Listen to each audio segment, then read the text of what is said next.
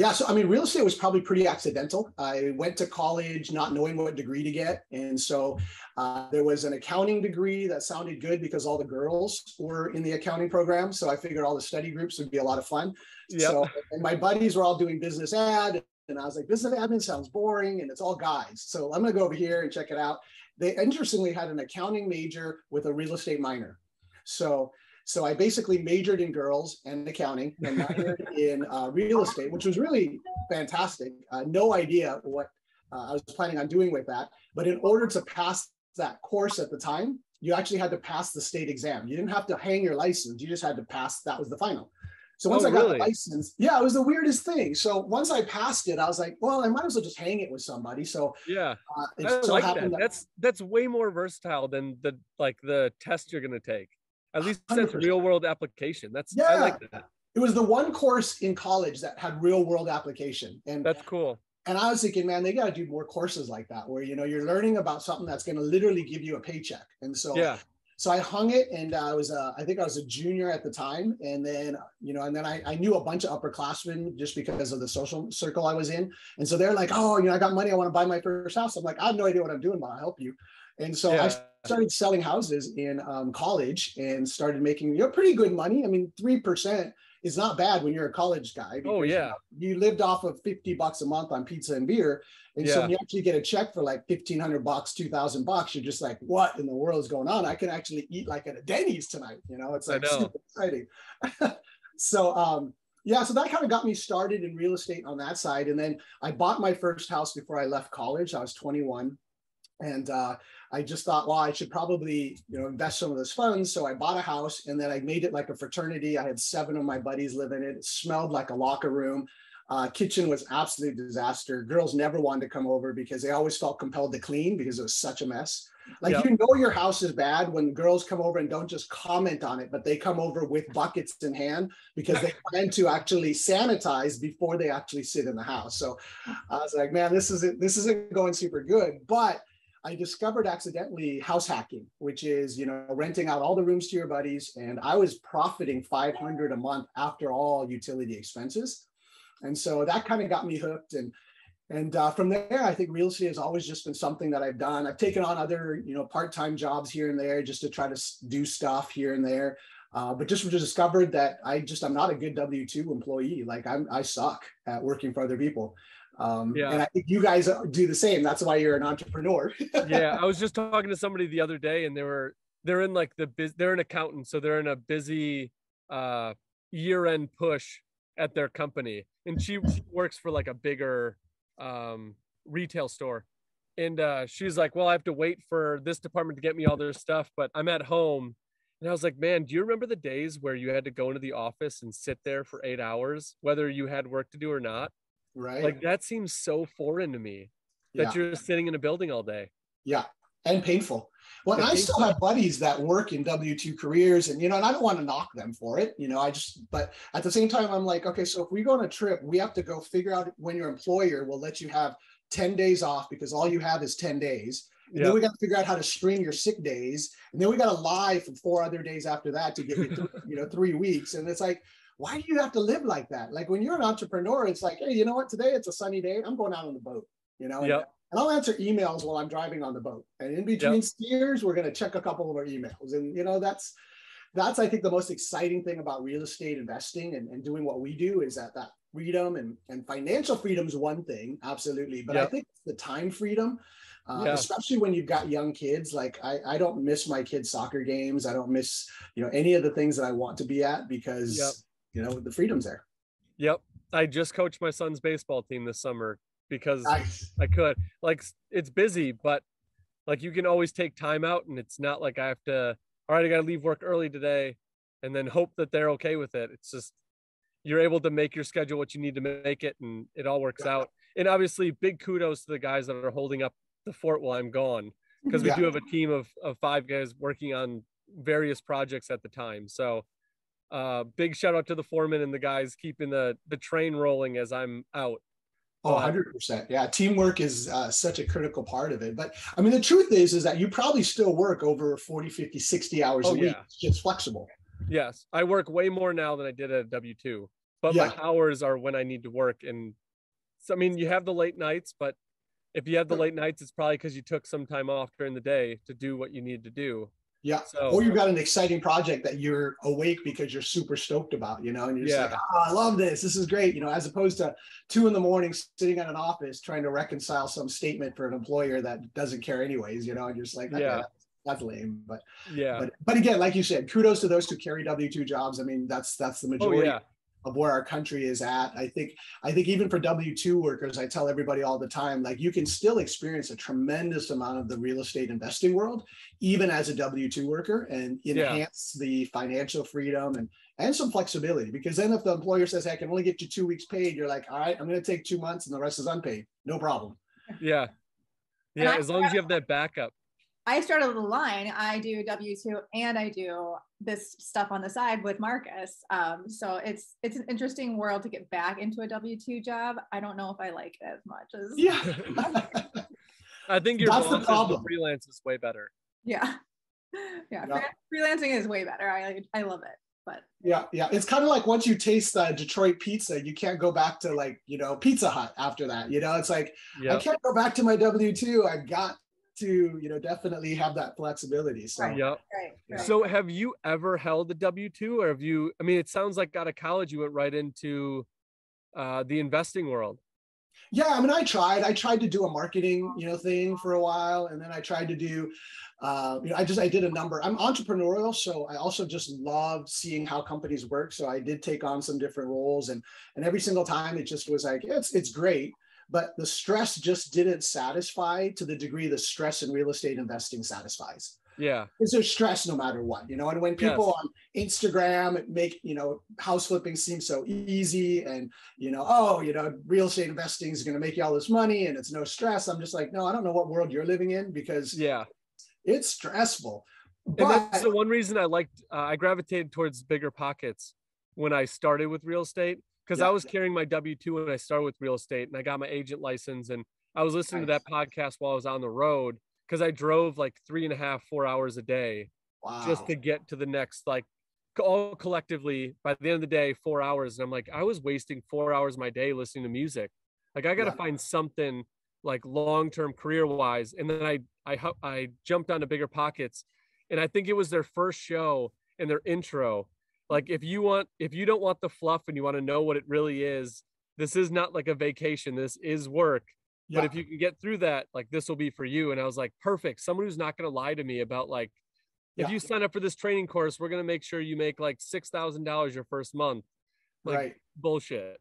But these Bigger Pockets, they're like, this is what you got to do. Here's the plan. It's going to be stressful. It's going to be work. But if you stick with it, it'll pay off. And I mean, I've tried to follow the people who've done it before. I don't try to recreate the wheel.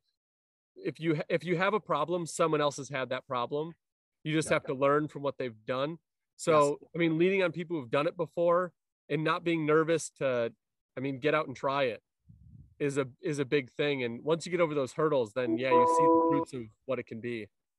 Yeah, no, 100%. And that's what I love about the community of real estate investors, not just in Bigger Pockets, but just even like through relationships like this. You start to realize, like, everybody in this space loves to help each other, which is really unusual. Like, it's unique. You know, it is. It's like we were talking about football. It's like not in the football space. Do you see that? You know, at training, everybody's competing to try to get the position or get that bigger check. And, you know, with real estate, there's just so much opportunity that I think anybody, especially if someone's listening now and just kind of considering real estate and worried about failing and there's not enough opportunity in the space, that's so far from the truth. But like, especially as the market starts to change right now, like, recession equals opportunity to me.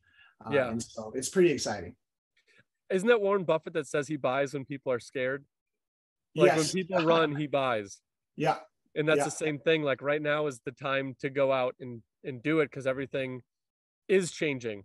Are you guys buying more now because of the economy and the changes right now? Well, right now we're trying to finish up the few projects we have so we can go out. We just bought a property. This is something where you buy it and it's supposed to be one thing, and then it completely flips on you.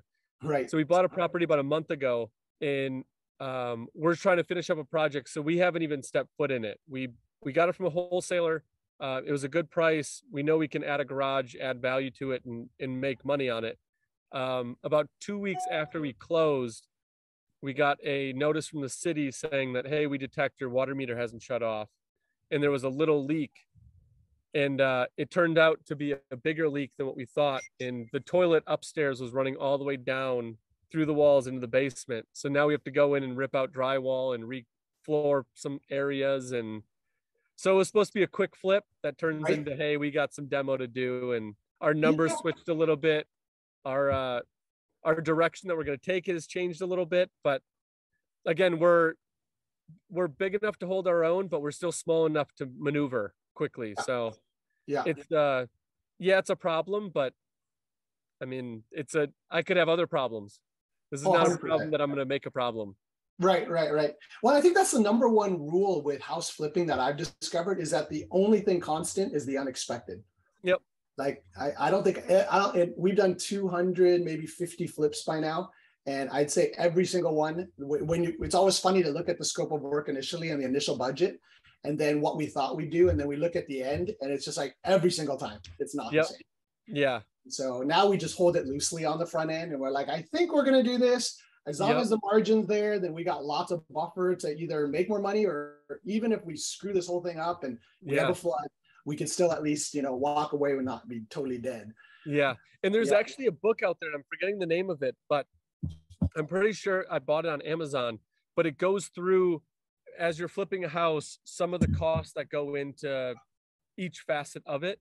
And then the national average of cost per project. So like if you're going to put in a driveway, it'll give you the national average of what it would take to put in a driveway at a certain size. You can flip through all these different electrical, plumbing, masonry, framing, like anything you'd want. And that helps with estimating. So again, not even like I'm pulling numbers out of thin air. I'm going to this book that has syndicated over the whole nation to get rough numbers. So again, it's not recreating the wheel. Yeah. They've done it before. You just go find the answer. Right. Exactly. Which is so smart, because I mean, sometimes you just don't know. Right. And I'm curious with Hawaii, obviously everybody listening to this show is like, okay, he invests in Hawaii. So expensive. How do you do it? When you're in Hawaii, and obviously you go in Seattle and Vegas as well, what's your biggest, is there a big difference from Hawaii to the other areas that you invest in? Or was there a certain reason why you picked Seattle and Vegas, other than you like to travel there, that like made it more, all right, I like those areas, I'm going to invest in them because of this reason? Like what went into your thought process as you're developing your whole business plan and going into those markets?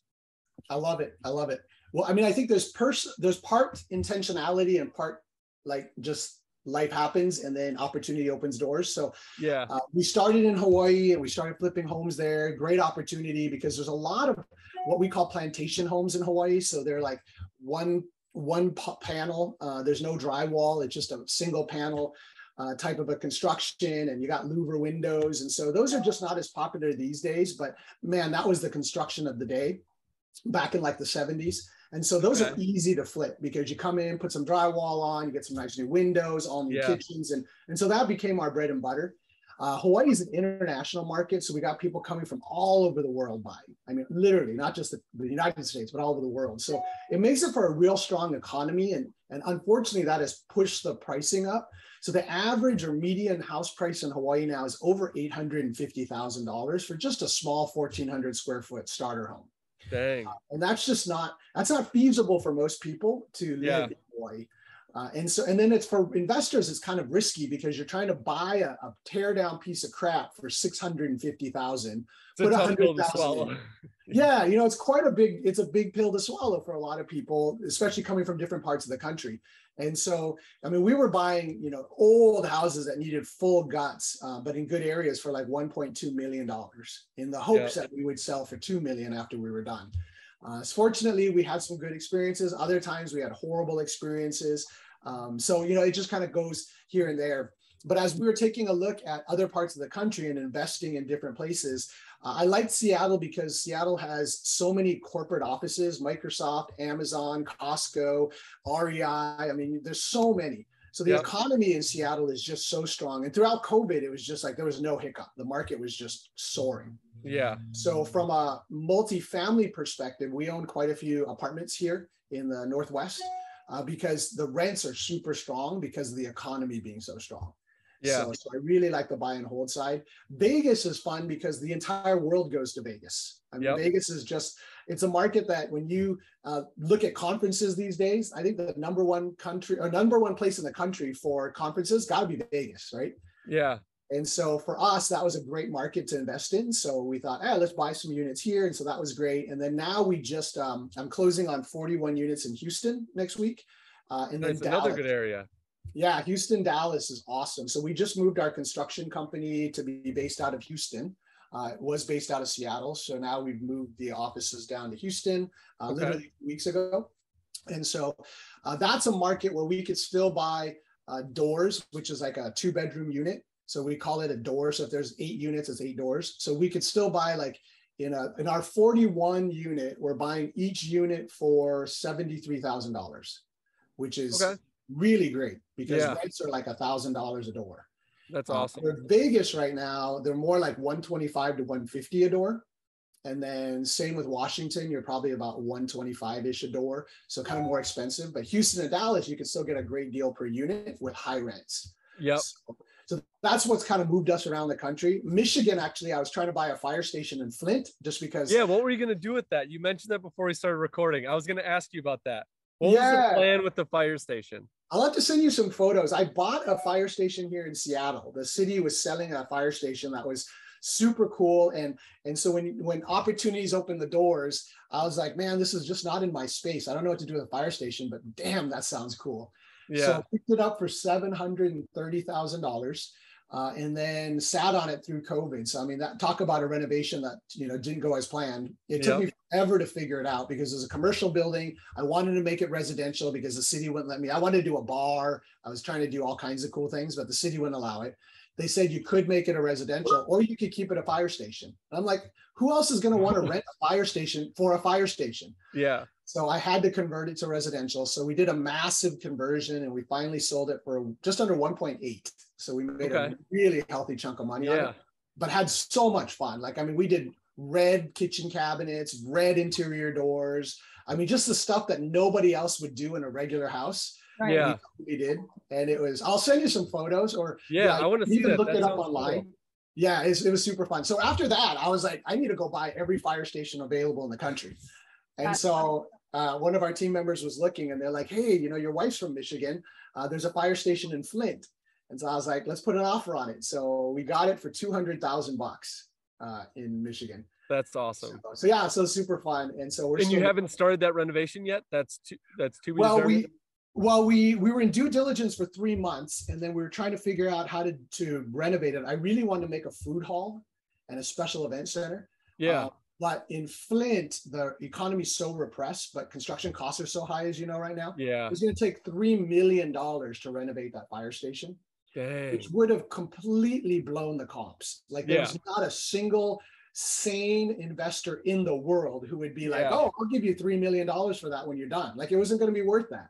Yeah. So reluctantly, I had to back out of it. And so I'm just going to hang tight and maybe somehow I'm working with the city to see if they'll give us some grants, because that's another thing for investors. If you're looking at unique spaces, sometimes cities will actually give you money because they want that space renovated for a certain purpose. Yep. So if our purpose has to do with the community, bringing a gathering place, helping out after school programs, so if we could tie all that in, we were going to be able to get maybe $1 to $2 million. Yeah. And suddenly that budget totally changes, So, and it's still sitting for sale because there's nobody else in town that's going, ooh, let me go spend $3 million on a fire station. But but it changes your numbers completely. There was a couple buildings in Oconomowoc where me and Natasha lived that in our downtown strip area, they'd sold the building. So under new ownership within the sale, they got a grant from the city to do the exterior. So all new windows, all new brick, because they wanted to match the facade of the old historic downtown. That's so awesome. The city took on the cost of all the exterior and the roof, and all they had to do was renovate the interior, which again, if you're saving the cost of doing all the exterior work, like that changes your budget and what you can do with the building completely. Yeah. After that, you should have bought up the whole block. I know. Well, someone did come in and buy the block, and now they're going to okay. turn that into condos. Yeah. Yeah. I'd be So like, hey, it's all the city's changing. going to do half the budget. And Go. it's like a give and take. You're going to find that as you get into it. So they, on the one part that they're going to buy, and it was like a watercraft, like paddle boards and kayaks and knee boards and all that stuff. They had a pet store. They had a bar, because you can't have, you can't not have a bar in Wisconsin. What's that? They're turning those into condos now too? Yeah. So what they're doing, awesome. the city is allowing them to turn it into condos, because they obviously, like, we live around lakes and they want lake access for the public. So they're giving them the allowance to convert it into residential, but they're taking the shoreline. So the shoreline is going to be taken into the city so that they can put a walking path and like another shoreline activity area around it. And that's what they've pretty much done with all the new buildings, is they give up some, but then they take the shoreline for public, which That's is, awesome. I mean, a cool trade-off. All the residents still get their piers and they can house their boats there. So it's kind of a win-win for everybody, except if you've lived there forever and hate change. Right. But I don't know. That sounds exciting to me. Let me know if there's an extra place I could park a boat. I'll come join you. Absolutely. There's always boat slips available. Yeah, that sounds awesome. And it'll get you to Wisconsin. I know. The only problem is that you only use your boat one day of the year, right? But other than that, yeah, the one day a year, it's good enough to go out there. Yeah, and the one day is right behind you right now, man. Those skies are amazingly blue. Oh, it's nice. It's 80 degrees and sunny, so I can't complain, with a nice little breeze off the lake. Yeah, can't complain at all. It probably doesn't beat Hawaii, because you're getting this every single day. Right. Yeah, but it's different in Hawaii though. But yeah, totally. But I mean, in Wisconsin, when you can get a sunny day like that and 80 degrees, man, everybody doesn't show up for work. Everybody's on the water. Everybody's sick for some reason. It's weird. Yeah, it's weird. All in one day. It's a pandemic, man. You have to watch out. But that's awesome. So you have a construction company that's based in Wisconsin, and then serving pretty much what you guys do. Yeah, I'm going to be honest, long distance investing scares me still. So like, kudos to you for going long distance. That's something that I've not bitten off yet. I'm interested in it. Like, we want to go Southern California, Texas, Florida. Those are like my target areas. But whenever I get to them, it'll be the right time whenever I get there. But I would just suggest that if you pick out one of those markets that you really like, and personally, I would pick out the market that you feel like you would enjoy traveling to. Yeah. So maybe it's Florida, because it's kind of a fun place outside of Wisconsin in the wintertime. Yep. And I would just say, just start networking, wholesalers, meeting people. And then pretty soon somebody's going to send you a deal that you're like, hey, this is too good to be true. Yeah. And then once that deal hits your plate, it sounds like we're a lot alike. Like, you'll figure out a way to make the deal work, and then you're going to figure out a way to build the construction team, and then you're going to figure out a way how to, fly down there so you can manage it. And so eventually the plan kind of comes together. And it sounds like you guys, you're very similar to us. We kind of fire and then aim and figure stuff out later. Other people are like, we got to evaluate every market. We got to build teams, and we got to interview contractors and property managers. I'm like, man, that'd take forever. I don't want to make it that confusing. It doesn't have to be that confusing. Yeah. Well, and then the analysis paralysis comes in. Because then suddenly it's like, you know what? I'm not ready yet because I don't have a good property manager. Hey, if you don't have a good property manager, manage it yourself, right? From a distance. Yep. I mean, Natasha, I talked to Natasha, and she was been a co-host on the show, talking to other investors to get into the investing world. And her first investment was out in Portland. Nice. And they took a little vacation out there to vet different, I think it was 3 property managers, right? Yep. So, I mean, and you already bought the property, right? Right. And so next year, I think we're going to purchase our second house out in Oregon. It'll be on the coast. On the coast, though. I need my house. This is Jason's house. My house is going to be on the coast.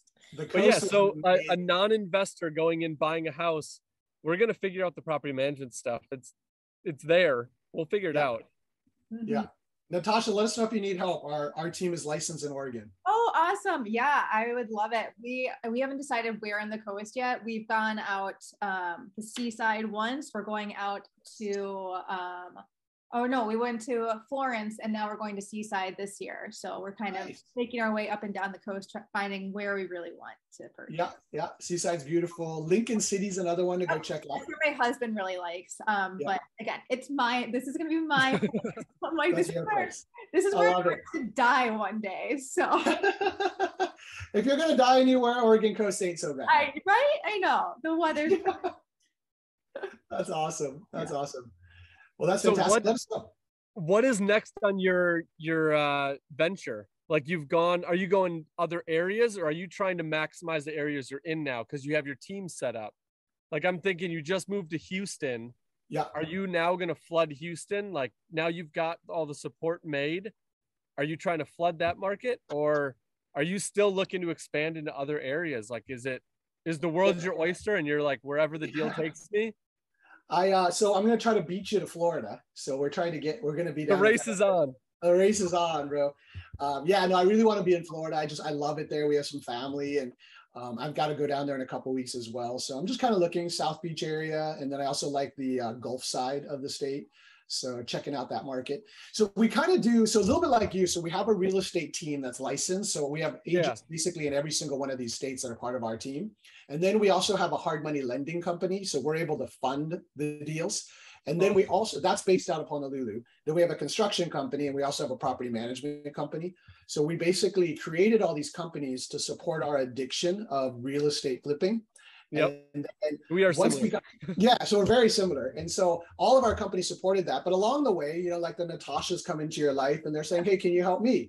And so we started having our buddies. So now we do a little podcast, a live podcast every Friday. In fact, it's at 1:00 today, where a lot of about 80 investors come together, and it's just a live conversation having coffee. And so a lot of people are just like, hey, help me think through this, or how do I do this? And so when we kind of talk through that, so now a lot of our companies are geared towards helping other people build their portfolios. That's awesome. So it's been fun. So what's nice is that now, and you may even think about this, is that because we're always sourcing deals, if it's a really good deal, like just the other day, a gal called and is like, hey, I need to dump my triplex, and it's actually in Washington. And I ran the comps and I knew what I'd be willing to pay. And she gave me a number, which was less than what I wanted to pay. I'm like, wow, this is great. And so she's like, can I go on market? I'm like, you know what? I think I'm just going to buy it. She's like, what, really? I'm like, yeah, I think that'd be great. So what's nice is that if I like it, I can buy it. If I don't like it, then, and it's a decent deal, I can sell it to one of our partners. So we have a lot of investors. We'll be the agent, make the commission on it and help them out. But then our construction team will make money because we're going to help them renovate. Our property management company is going to make money because we'll manage it. And then if they use our lending company, we make money on the lending side. So it's kind of fun. That's awesome. So now we've created this really large, almost like a consulting business for new investors. Majority actually, because of word of mouth, are all physicians.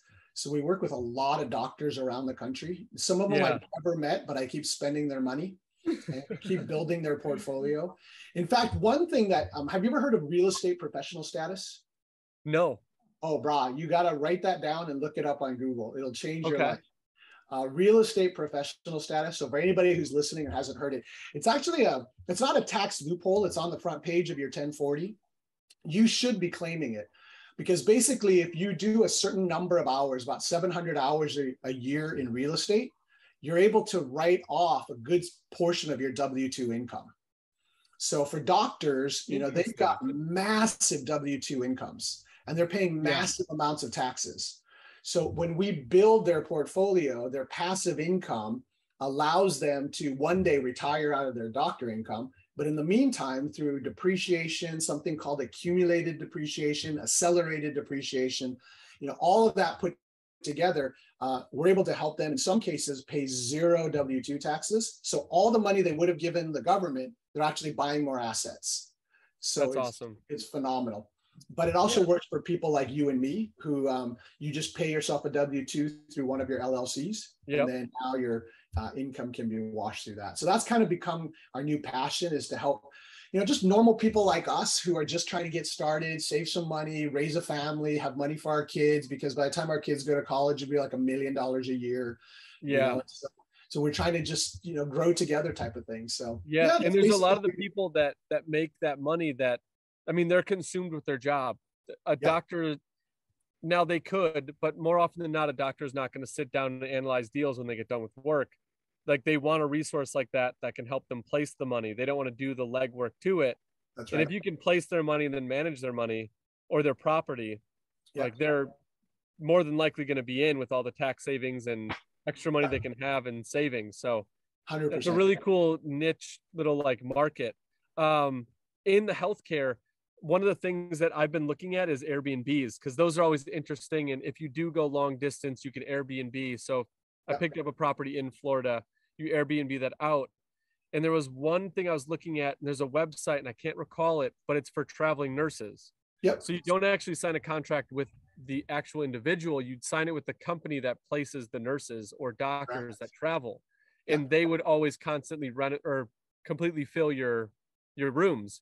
Yep. And I was like, that's a super, like, I never even thought of that as an option. Yeah. But it's huge.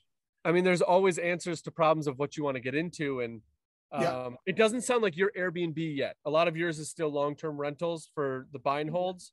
No, we do Airbnb as well, because that real estate professional status is even better with Airbnb. Oh, really? Yeah, you can get a much bigger chunk of tax write-offs in the year of the acquisition of the Airbnb. So long is that just because there's more hours to it, like more management hours? You just have to be hands-on for, I think it's 100 hours, in that tax year. Okay. Are your Airbnbs as much of a headache as the Airbnbs I manage? So the Airbnb, that's a whole topic by itself. The Airbnb industry is changing drastically. I think it soared because of COVID. So then everybody started buying them. Yeah, it's kind of like gas prices are going up. Everybody's buying a Tesla right now.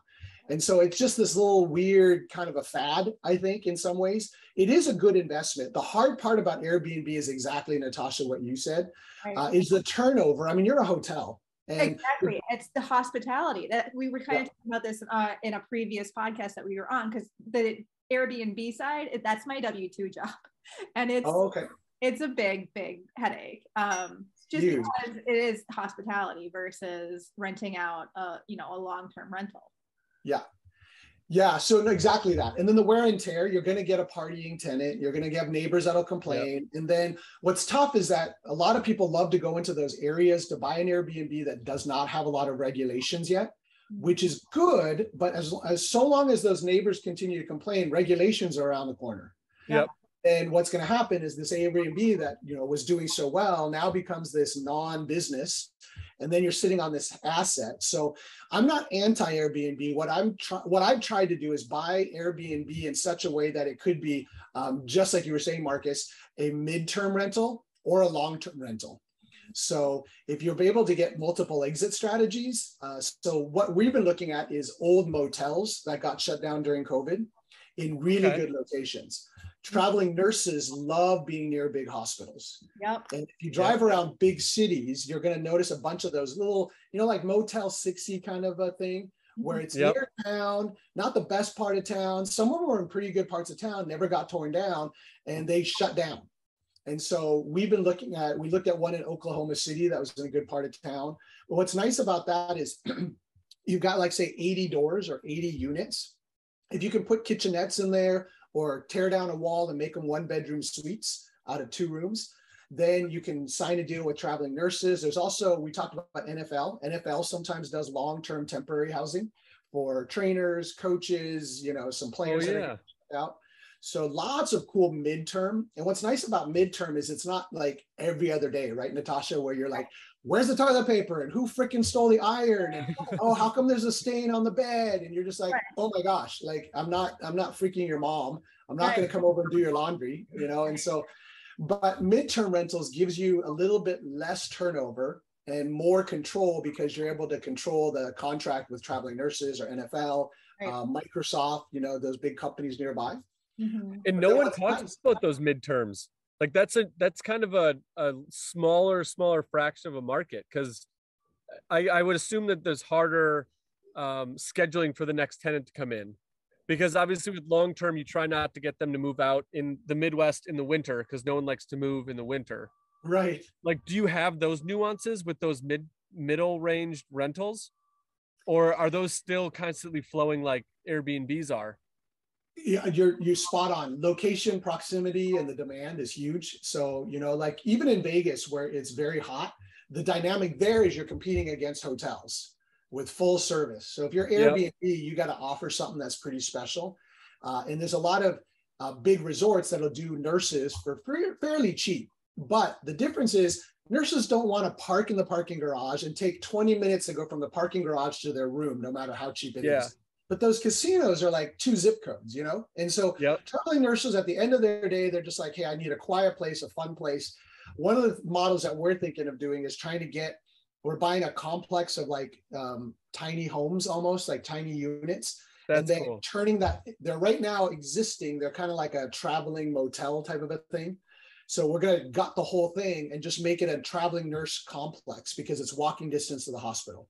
Oh, nice. So the whole thing will be gated. The whole thing will have, you know, fun colors. It's going to have a cool central vibe area because a lot of these traveling nurses are coming from all over the country. They got no friends. They show up in Houston and they're just like, you know, I'm scared, but I don't want to spend a ton of money on rent because I'm trying to save money. So imagine if you could go to a place where you're meeting other traveling nurses. So like-minded, like-hearted, it's secure. You got a place to meet some folks. And then it's like, hey, you know, I got a couple of friends that I could go out to the bar with. And so we're trying to really niche down into really like traveling nurses or here in Seattle, there's the Seahawks practice in a certain part of Renton. And there's a lot of multifamily buildings. So I was actually trying to buy one of them that had 15 units and turn it into a Seahawks campus. So all of the bench warmers that don't get paid a ton of money, they get like 30 to 40 grand a year just to be part of the practice team. Like they're needing to rent. So instead of renting anywhere else, we give them a really cool deal and they've got a, you know, it's going to feel like a big frat, but you got your own little apartment. So to me, that's a great way to do like short-term rentals, but with a little bit more mid-term feel. Yeah. And then you make the connections with your favorite team. And you get 100%, you know, get some free seats, you know, maybe get some autographs, but of course they're bench warmers. So it's kind of like autographs for who, you know? I mean, they know the other people. They'll help you out, hopefully. Yeah. It could work out. It could work out. That's a super cool, like that's the first person that I've heard actually going after like a professional league and all of those people. Cause like you think about in baseball, they've got, I mean, AAA down to rookie ball, you've got bullpen catchers that can't live like starters or all stars. Right. So there's always that it's such a big disparity in hierarchy and pay. Yeah. So you can do that with the Packers. Just go up go figure out what the Packers needs in terms of housing and they go up to St. Norbert's College, which is in like central Wisconsin, and they practice up there for spring training. So I think they take over the dorms. Nice. If I'm not mistaken. I think they take over the college dorm while the college kids are out. Which that makes sense. I mean, do professional athletes want to live in a dorm? Probably not. No, not at all. We have to figure out like if they can live off site. I don't know how they all work it. Yeah. Because I feel like the Packers are really weird and they're very close knit. They want everybody to live in the same area, at least in spring, like what do they call that? Offense? Yeah. Kind of like spring training. I call it spring training because I'm baseball. I don't know if football calls it spring training. I have no idea. I still call it that. Seahawks just started here this week, actually. Wasn't there a game last night? Was there a game last night preseason? There might be. I just came into town, so I thought the Raiders played. Oh, Raiders, somebody. I don't know. I didn't watch the game. I just heard football's back. Yeah. So that's the other place I buy properties is places where I like the football team. So Vegas has got a really cool stadium. And then Dallas, I'm not a big Cowboys fan, but you know, still it's kind of fun to watch. I'd like to see that area, what Jerry Jones did to that area, because that looks super cool. I mean, you saw the highlights. Didn't they have the Super Bowl the year after it was done? Yeah. So you got some shots from the TV, at least from what the area looked like. It looked awesome. It looks amazing. Yeah. Man, the most expensive ticket prices from what I hear are in Yeah. Dallas. But I mean, you're basically going into this luxurious 7-star resort when you go to a football game. Yeah. I want to know what a burger costs down there. Well, I don't think you could order burgers to your chair, to your seat. And I think in that stadium, you might be able to even order like pedicures and manicures and foot massages and like mid-game, like mid-second quarter. It's so bougie, you know? That's awesome. Doesn't surprise me for what he built over there, though. Yeah. To offer those kind of services. I'm totally kidding, but that's just kind of the sense I get with the ticket prices they offer. It's like, man, what does this thing come with? I know. What's next down there for him? Yeah. That'd be crazy. Well, we definitely need to stay in touch because it sounds like we do a lot together, and that'd be kind of cool to see if we could link in somewhere there. The Midwest is gorgeous. And in fact, just yesterday, I'm evaluating 2 single family homes right in Michigan. And every time I look up in that area, I'm just like, man, the prices up here are amazing. Yeah. I know. We are talking about buying for a teardown. We bought one a few blocks from where I'm at right now. And that one was about $350. Nice. And that's going to be a complete teardown. In that one, I was like, oh my God, we have to drop $350 just to tear it down, to rebuild. But I mean, with the comp and what we're going to do with it, it's worth it. But that was a tough one to swallow. So for you hearing 800 for a teardown, I'm like, that's what I want to be all in cost. Yeah. Like, no, 100%. It's just the disparity of area. But obviously with Hawaii being more of a international market, you have a lot more buyers, a lot more competition. Like it's going to happen like that. You see that in all the vacation spots. I mean, that's what's taken us so long to get to Florida and Southern California. Yeah. Because buying houses down there are just insane price, but 100%. Well, I think with the recession, potentially being here and, the market changing a little bit, I think there's going to be more opportunities to buy. Yep. And I think that's where I just want to unload so I can be ready. Yes. And then I'm going to call you up and say, hey, meet me in Florida. We're going to drive around and see who finds the first one. Let's do it. Yeah, and then maybe we'll go down to Dallas on the way back and go check out a game. I would go back to Texas anytime. That's where our spring training was every year. So what was it? When we were in college, we'd go down to San Antonio every year and play teams from across the country. And man, I heavily contemplated not coming back after my senior year and just staying down in Texas. It's a fun place, and the market is so inexpensive. The only part is the humidity there is a little nuts. Yeah, but I heard that they don't have like zoning. So you can have a shopping center next to a single family home, next to a doctor's office. Like you build whatever you want, wherever you want. Just make sure it's in your lot. Yeah, it's the Texas Lone Star motto of "We are our own country" kind of a thing. And Lone Rangers, they do some pretty crazy stuff over there. Yeah, and I want to be involved. It would be fun. Yeah, it is fun. And it also makes you pull your hair out some days. But true. At the same time, you're just like, hey, that's just how it goes. But the neat thing about being in different markets is that you really get to diversify the understanding of real estate because everybody does it different, and it's a lot of fun. Yeah, no, that's cool.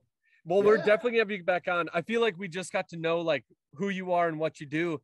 I want to dive into like, how did you build this stuff and what were the pain points and what flowed and what was good and bad? And we couldn't even get into those kind of questions with what we got going on. So we'll definitely have to have you back. Hopefully, I don't know where we're at with scheduling wise, but we're going to officially start the competition to get to Florida first. Oh, cool. Okay. So as we get onto the next show, we'll see who has come closer or if someone's successful. Let's do it. No, I wish you well. I think that'd be great. Or the other thing is you find a deal that we could do together. Let me know. Oh, I'm on to that one too. Yeah. That would be fun. Yeah. We're looking at, you're flexible down there too. Multifamilies. We're looking at those motel concepts. Yeah. So RV parks, like really interested in RV parks too. So if you see anything or hear of anything, they're so hard. They're hard. They're so hard to get into. I would love to own one, but I can't find one that someone's selling. Right. And two, that isn't can be converted already. Because I don't know how it is in Hawaii, but here I believe you can't build anymore. So the existing ones are the existing ones, and that's it. Yeah. So, well, there's none in Hawaii actually, but they don't allow them, or just no one's built them. They're kind of just not really allowed. I mean, they're kind of allowed on small parts on like your own plot, but to build a mobile home in there, but there's not like a mobile home park.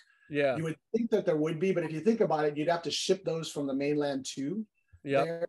So it's pretty cost prohibitive. So you might as well build the house there, Yeah, no, that's true. Yeah. But definitely. It's been a pleasure. And I can't believe we had an hour and we've only got started, but definitely let's stay in touch for sure. And Natasha's got all my details and love to hear more about what you guys are doing as well. Yeah. And if we'll put in the show notes, what is the best way for people that are listening that are either in those markets or want to learn from you? What would be the best way for them to reach out to you? And then also a segue into your podcast. What is the podcast? Because I'm going to start listening. Gotcha. So teamkekoa.com is our website. So teamkekoa.com is our website. Okay. And you just got to get a sense of all the things that we do. And the podcast is not so much a podcast. It is a coffee talk. It's just a coffee session that we just kind of come on and ask questions. So we could post the link to that too. Yeah, that'd be great. We're available to anybody who just wants to brainstorm, and it's always fun to meet people. I love this, like having a nice conversation and meeting a new friend, and then hopefully do some business together. Yeah, definitely. We'll get something going for sure. 100%, especially if it allows us to buy a house like what you got behind you. Let's do it right there on the lake. I know. We're getting there. The next one, that tear down that was 350, the final sale price on that is going to be 1.5. Nice. So it'll be something like this once we're all done with it. That's awesome. It's beautiful.